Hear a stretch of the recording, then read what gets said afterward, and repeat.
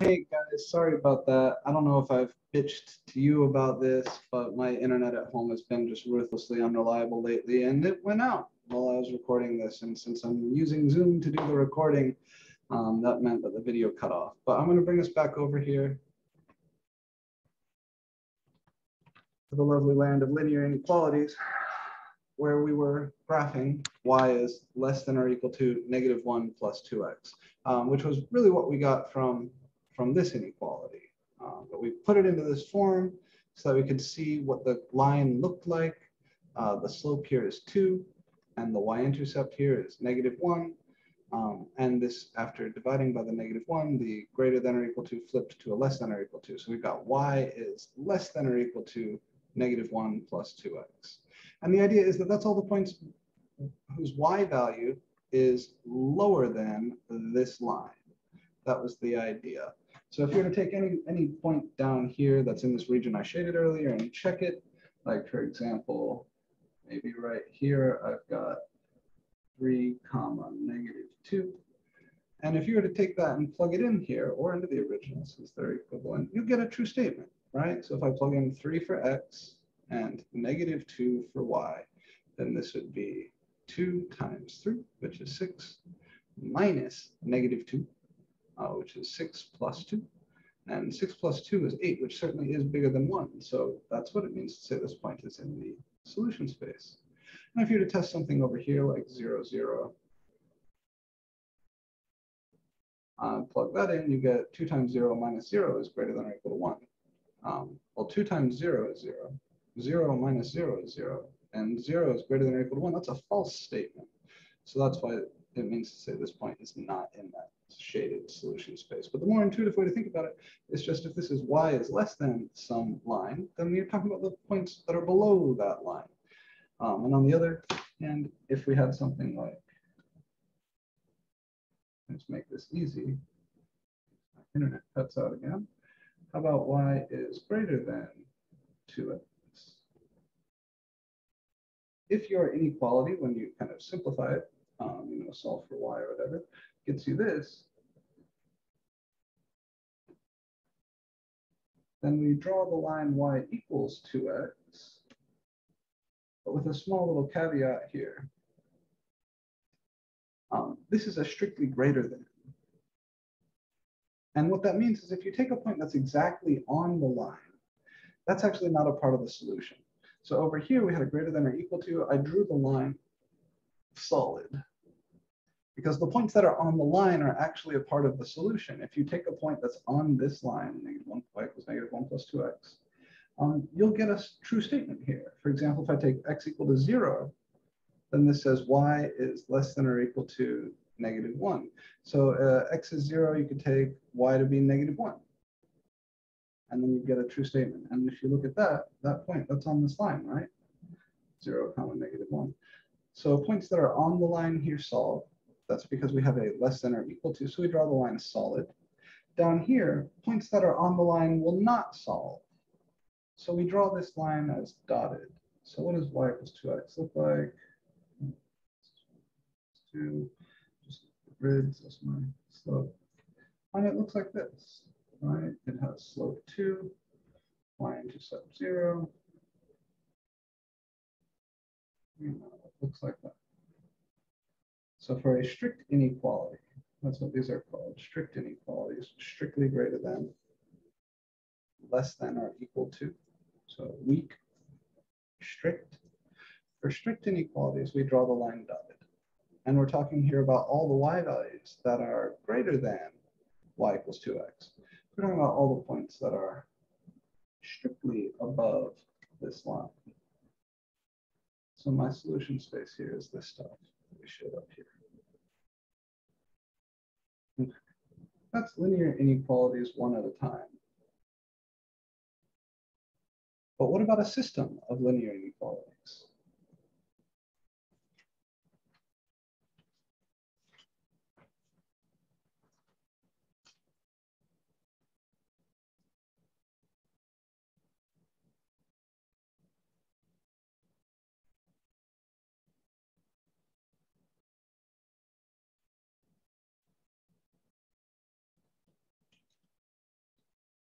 Well, system of linear inequalities is two or more linear inequalities.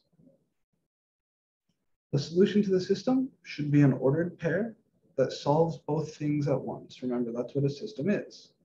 The solution to a system is whatever ordered pairs, whatever collections of those variables simultaneously satisfy whatever the objects are here, inequalities. So again, I think I can just show you this through examples.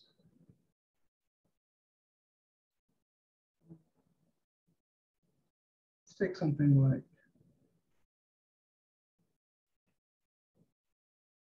x minus 2y equals 0. And x plus y equals 1. This would be a system of linear equations. If I want to think about a system of linear inequalities, you know, I could give it to you like this. And maybe this one is greater than.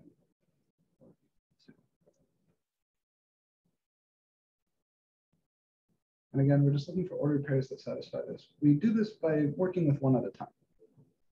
Following exactly what I showed you on the previous page, we work with one inequality at a time.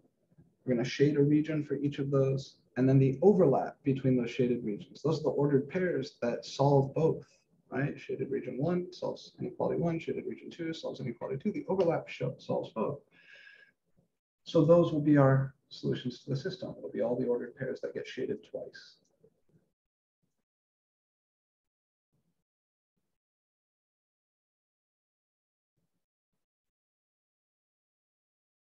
All right, that first inequality, if you think about it, this is the same as saying x is greater than or equal to 2y. And that's the same thing as saying 1/2 x is greater than or equal to y. And if you want to, you can flip this around to rewrite it as y is less than or equal to 1/2 x. Right? If Timmy is taller than Joey, then Joey is shorter than Timmy. Yeah, just same thing. Saying this is bigger than y is the same as saying y is smaller than this. But this is the form we were writing in earlier. So y, the line I'm thinking about here is y equals 1/2 x. That's the line to the origin. That's 1/2.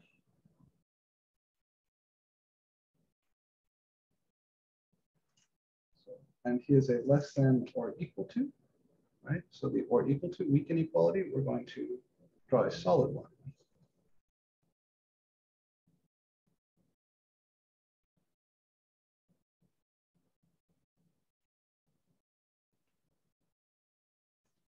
So the solution set to this first inequality is all of the points whose y value is smaller than 1/2 x, less than or equal to. So that's like everything down here.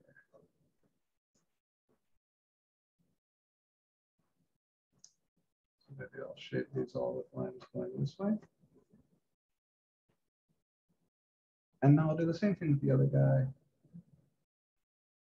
He's equivalent to y is less than or equal to 1 minus x, which is itself equivalent to, let me just write it the other way, y is less than negative x plus 1.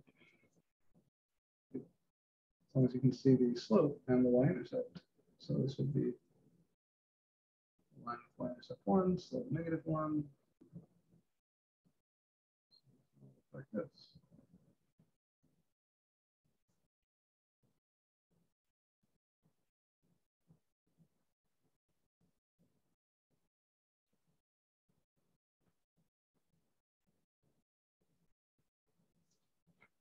And we're looking here for all the y's which are less than or equal to this guy.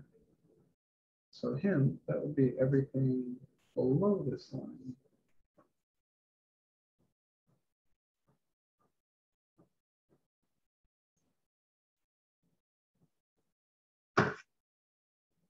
So here's inequality 1 and its shaded region. Here's inequality 2 and its shaded region. The crosshatched area, this region.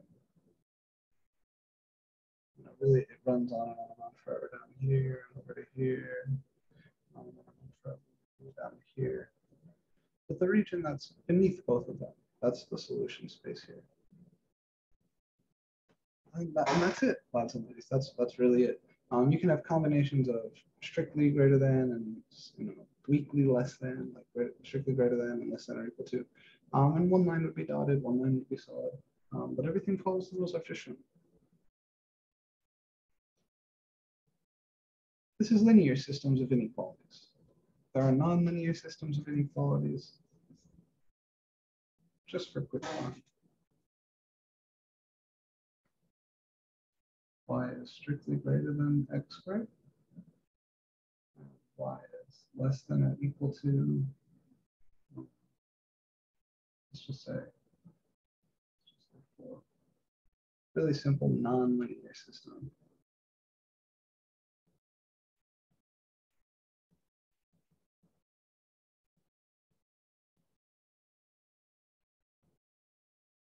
Non-linear system of inequalities. You won't run into these too often, but they certainly do exist. And you've actually seen stuff a lot like this through the semester. We've just rarely phrased it like this. Y is strictly greater than x squared. That means we're along the parabola y equals x squared with our curve.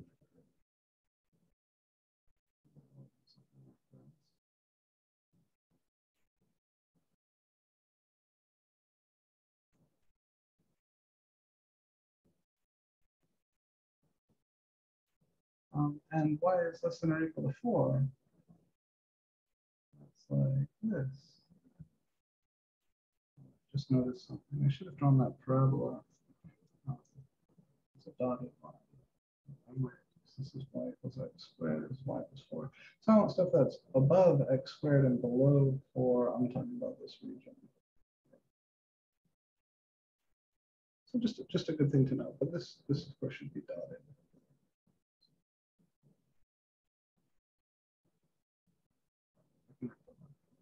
It's the way.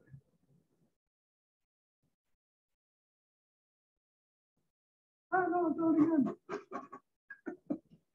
Sorry, guys. Just have it, you draw some graphs so many times.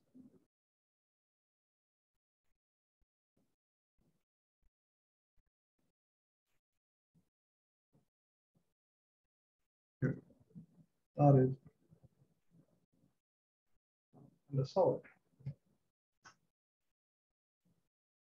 And the line is y equals 4. But the solution to the inequality is then all of the things in this region. And also along that. Okay. Systems of inequalities. Not the hardest thing in the world to work with. Non-linear systems of equations totally depends on how hard the equations are. I think that's all I have for you guys, really. So thanks for your hard work.